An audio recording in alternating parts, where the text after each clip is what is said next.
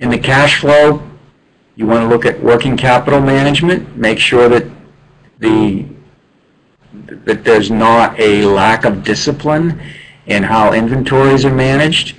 Inventories can be depleted, which tends to mean that there's a lot of cash cash is being generated and perhaps it's being used. You have to identify how that might be the case.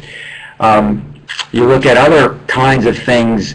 Different financing choices that are being made might be signaling back to you that they're getting short-term capital. If, for example, the firm decides to enter into a factoring arrangement selling its receivables at 80% of their face value, there might be a signal there that there's some cash problems associated with the firm.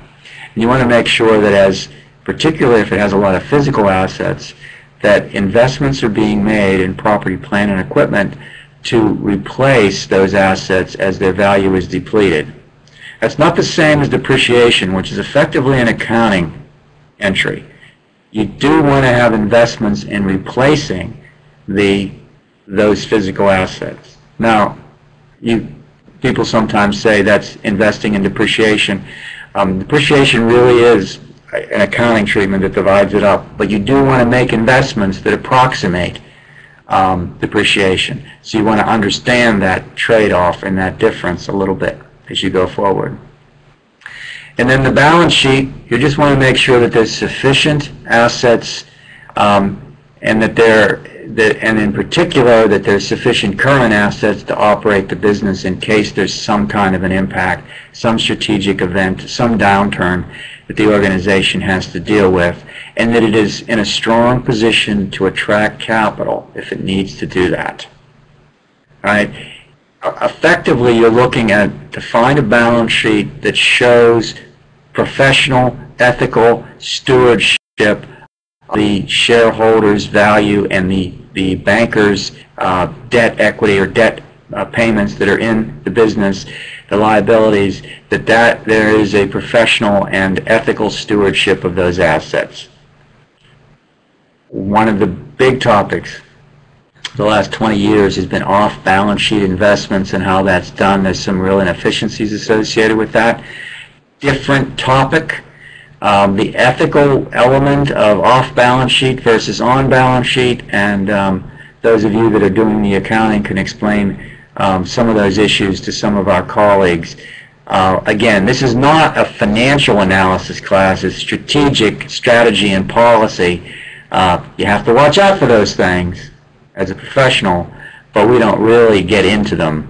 With the one case on the ethical and financial side countrywide, which will be coming up, and I think we have some finance people that will give us a good review and analysis of that, and maybe some of these issues might be highlighted. So that's the balance sheet side. Don't forget the notes. They can be dry, but they can also be quite interesting reading when you can really learn about how a company sets itself up, how it works, what it does, how it does make some of its assumptions. You want to look for things that just don't strike you as right. This element of looking at financials, it does take a trained eye. I just want you to do this sort of thing, looking at it to get a sense of what people do, but you may read things and not see red flags that someone who does this for a living would immediately identify. It takes experience to kind of look through and see what's not quite right, because very skilled, very intelligent and thoughtful individuals are writing these notes with the specific purpose of making the organization objectively but look strong, as opposed to highlighting weaknesses. Materiality assumptions and the like are loaded up in the notes. So that's another area where you can find information. Again, we don't really have this too much in this class, but I just want to mention how important they are when you do a real assessment and you're responsible for this financial analysis section of the strategic assessment, that you want to be aware of this and spend a lot of time understanding and thinking through all of this material.